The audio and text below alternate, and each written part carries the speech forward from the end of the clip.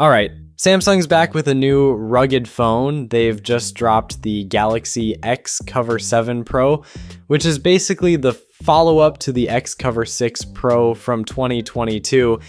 Now, I'm not going to dive into every single spec and feature here. I'll leave a link to the official Samsung newsroom in the description if you want to check out the full details. Because let's be honest, there isn't a whole lot that's actually new here. In this video, I'm just going to break down what's actually different or better in this new model compared to the old one. So first up, the display. Screen size, aspect ratio, and refresh rate, pretty much the same. On paper, the XCover6 Pro had a PLS LCD, and the new one's listed with a TFT LCD. Now, Samsung usually slaps PLS on his better LCD panels, but official spec sheets tend to just call it TFT. Realistically, it's probably the same thing, just different wording. What is new though is Vision Booster. This one's handy if you're outdoors a lot. It basically makes the screen easier to read under bright sunlight.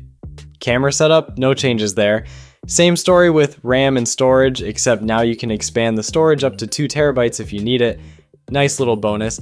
As for the build, it's gotten a little thicker and heavier, but the big upgrade is the processor. It's now rocking the Snapdragon 7S Gen 3, built on a 4nm process, so better efficiency, more power. I'll throw some benchmark numbers on the screen so you can get an idea of how it stacks up. Battery's a bit bigger too, up by 300 mAh to 4350 mAh. Honestly though, still feels kinda small when some other brands are squeezing 7000 plus mAh batteries into thinner phones. But hey, with the newer chip and that extra bit of juice, you should see better battery life than before. Another upgrade, Android 15 out of the box. The XCover6 Pro is supposed to get Android 15 too, according to Samsung. But you know how these things go. Support windows can be unpredictable. Oh, and they've bumped Bluetooth up to 5.4. Other than that, it's got the same rugged durability. Would have been nice to see an IP69 rating instead of sticking with IP68, but maybe next time. Anyway, what do you think? Is this the kind of upgrade you were hoping for?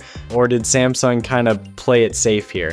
Drop your thoughts in the comments. I'd love to hear what you think. That's it for this one. Peace.